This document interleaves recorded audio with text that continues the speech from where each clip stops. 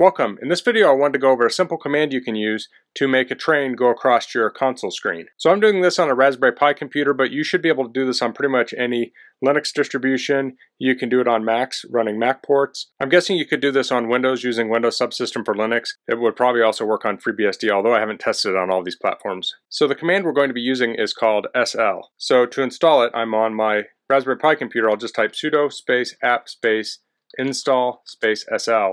And I'll hit enter. So this will download and install SL. So you may have noticed SL is the opposite of LS. So on my command line I can type LS and it will list out all of the files. Well, it's not a mistake that SL is the opposite of that. The whole point of SL is that if you type LS incorrectly on accident, it will make the train go across your screen. So I'll type it, SL, and here we go, we see the train. So you can't hit Control-C by default to make that go away. But let me clear my screen here. I'll type SL space dash dash help. Oh, that doesn't work either. So here I'm stuck with the train again. That's why it's kind of funny. So this could be funny to put on someone else's computer so long as you have access to their computer and they would be okay with it. So you want to type man space SL. Now we have the different options you can add on to it. So we have dash A. Says an accident seems to happen. You'll feel pity for people who cry for help. Dash L is show little one. Dash F makes it fly, and that's capital F. And dash E allows for Control-C interrupt. So if you want someone to be able to hit Control-C to interrupt it, you can put dash E there. So I'll hit Q here. I'll type SL space dash A.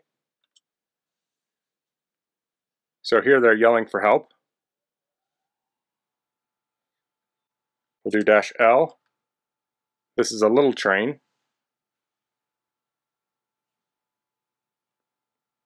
And then dash F. And I hit it wrong. Let's try that again.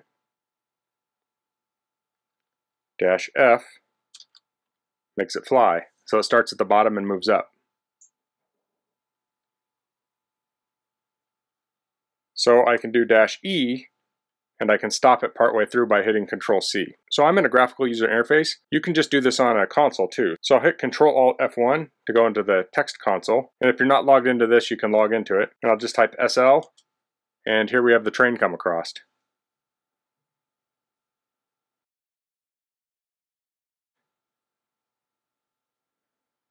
Then to get back to our graphical console, I'll type Control-Alt-F7.